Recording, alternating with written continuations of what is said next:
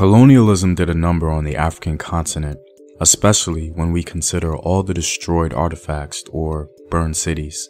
We also have to take into account environmental factors that led to the deterioration of historical areas. However, the legend of these sites never truly died, and that's something that we in the diaspora can be proud of.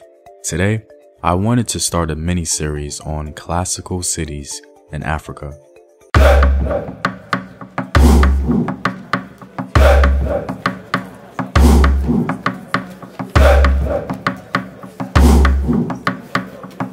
What up, African world? It's Home Team here, and welcome back to another video of African history, culture, and worldview. By supporting this channel on Patreon, you're helping in the creation of these videos and supporting this content.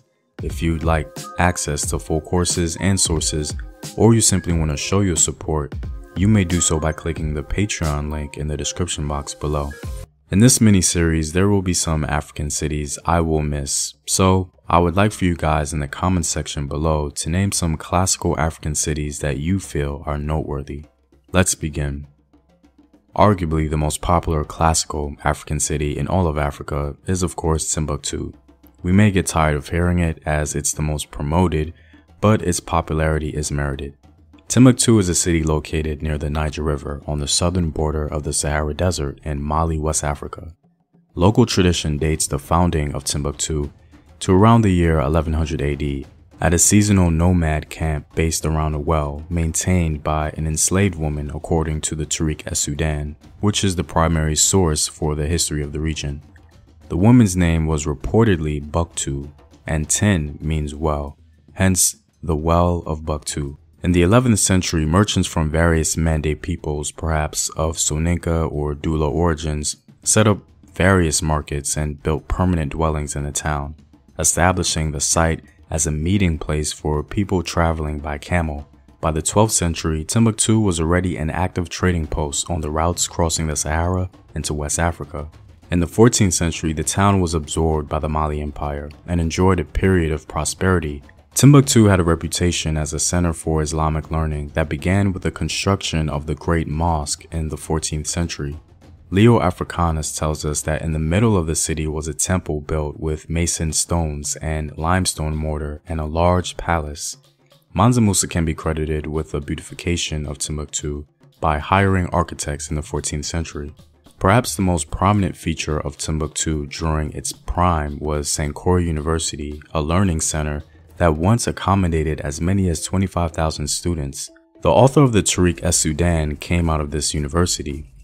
There is absolutely no doubting the vast legacy and rich history of Timbuktu.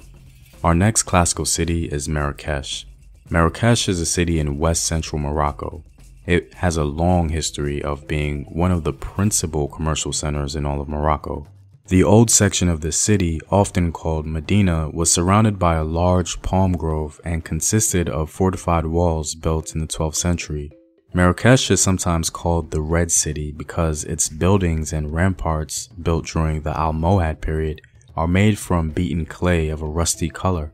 The most popular building in Marrakesh is perhaps the towering mosque.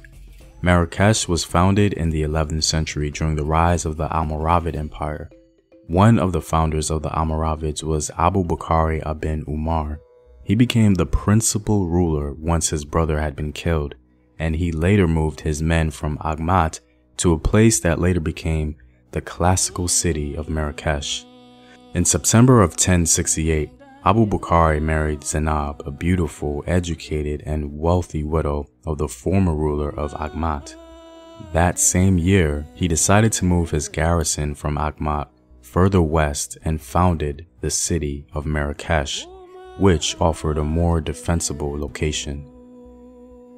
Even though Abu ibn Umar of the Almoravids founded this classical city, he later moved back into the desert to live the nomadic lifestyle he was more accustomed to. The city then was developed further and passed through the hands of various dynasties.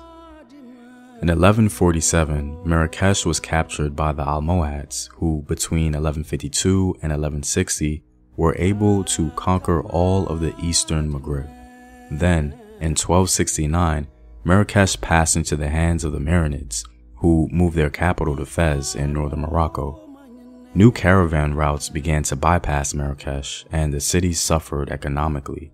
By the time the Saadian dynasty seized control of the city in 1525, it was a poor place largely in ruins.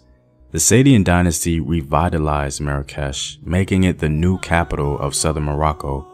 By the end of the 16th century, Marrakesh was once again the leading city of Morocco, culturally and economically, with about 60,000 inhabitants. And last but not least, we have the classical city of El Ubini, known to us today as Benin City.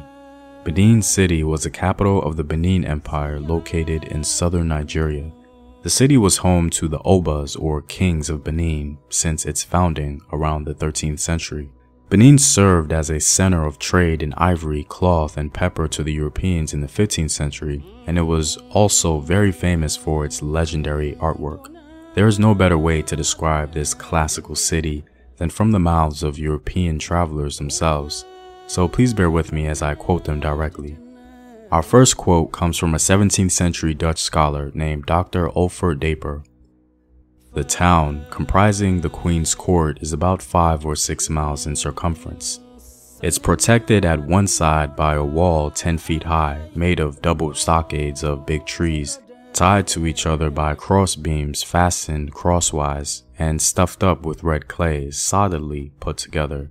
The town possesses several gates, 8 or 9 feet in height and 5 in width, with doors made of a whole piece of wood, hanging or turning on a peg, like the peasants' fences here in this country. The King's Court is square and stands at the right-hand side when entering the town by the gate of Gaton or Guato, and is certainly as large as the town of Haarlem and entirely surrounded by a special wall like that which encircles the town.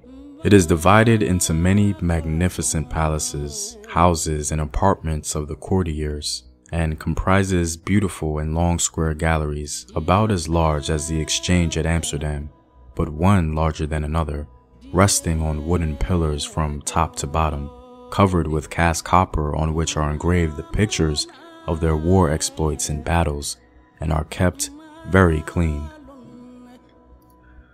Dr. Roth, writing in the 1890s, gave the following description of a Benin house.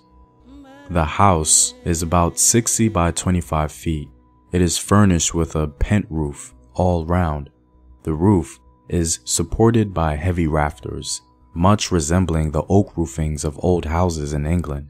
The rafters are carved, but most of them are covered with the figured brass sheetings which are so characteristic of the king's buildings and are kept polished. The soil is banked up all round the walls to the height of about 18 inches. This embankment gives the center of the house the look of a hollow, after the manner of the Roman villas. Writing at the same time, another European observer had this to say: "There was usually an entrance court giving onto the street by a big door. There were 2 recesses. In one were ranged the lares and penates, and the father of the household celebrated yearly rites in memory of his father.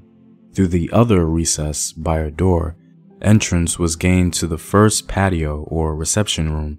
The thatch sloped down to the center and drained into the cistern, exactly as one sees in the houses of Pompeii. The drains were made very ingeniously." While modern scholars tend to shy away from comparing Benin and Roman architectural affinities, the fact that they were compared by scholars and observers in the past just goes to show how Benin City mirrored any other classical city around the world, a perspective that is in direct opposition to how African architecture is portrayed in popular culture today. Well, I'm all out, guys. I'm really hoping that you'll enjoy this mini-series on classical African cities. And if you like these videos and want to help in its continued production, consider supporting the home team on patreon.com. The link is in the description box below. Know thyself. Remember your ancestors. Peace.